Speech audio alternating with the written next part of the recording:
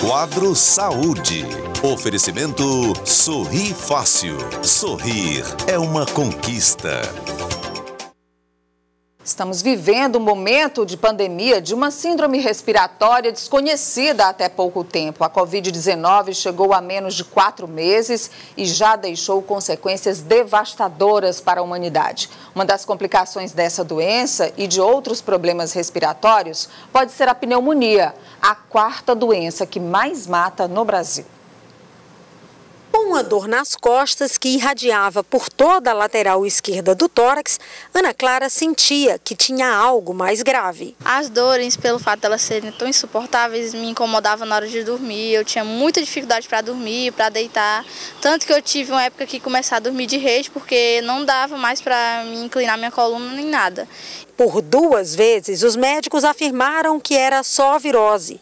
O pai, enfermeiro e tecnólogo em radiologia, não se conformou com o diagnóstico e insistiu em outras análises do exame que foi repetido. Mas o intervalo de tempo de apenas 1 semana entre as avaliações dos médicos foi implacável. A pneumonia, que poderia ter sido tratada logo no início, gerou um derramamento da pleura. A menina precisou passar por 2 cirurgias, usou 3 drenos e ficou internada por 21 dias.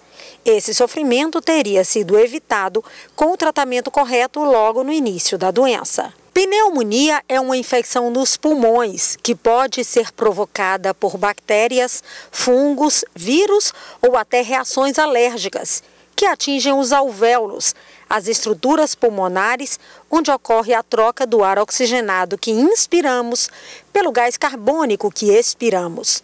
Pelo mal-estar ou pela tosse, a pneumonia pode ser confundida com outras doenças respiratórias, como a gripe. Mas é preciso compreender que há diferenças nos sintomas e no tratamento. Na gripe, geralmente a febre é baixa. Pneumonia dá febre acima de 38 graus. Apesar do mal-estar, geralmente na gripe não há dor torácica. Na pneumonia, dói até respirar. Também pode haver queda de pressão e desmaios na pneumonia. Em 3 dias, o organismo reage a uma gripe e os sintomas começam a diminuir. Na pneumonia, eles só aumentam e não cessam sem a medicação adequada. Crianças e idosos são mais suscetíveis, mas qualquer pessoa está sujeita a ter pneumonia, que pode se desenvolver ou não a partir de uma gripe mal curada. Existem centenas de agentes causadores. A doença é tratada com antibióticos e o diagnóstico é a partir de um exame de raio-x. Quanto antes iniciar o tratamento, melhor, porque a pneumonia pode levar à morte. Um pré-diagnóstico antecipado evita esse paciente chegar aí a uma cirurgia, que foi o caso dela por 2 cirurgias que ela passou. Então, com certeza, fazer um exame, antecipar e fazer um tratamento para curar essa pneumonia evita-se tudo isso.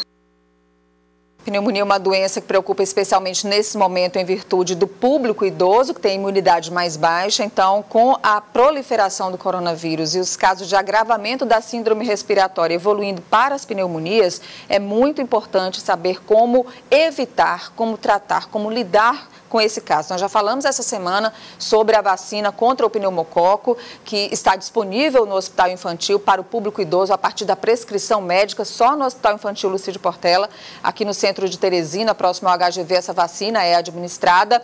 E nós estamos acompanhando também as informações sobre o caso do jornalista Marcelo Magno, da TV Clube, que está internado na UTI de um hospital particular de Teresina, está com pneumonia. Nós estamos acompanhando o estado de saúde do Marcelo, já esperando as informações nas primeiras horas da manhã de hoje. O quadro dele é considerado grave pelos médicos, ele está entubado, não há informação ainda sobre o resultado do teste para o coronavírus no apresentador. Daqui a pouco a gente tem mais informações sobre esse assunto.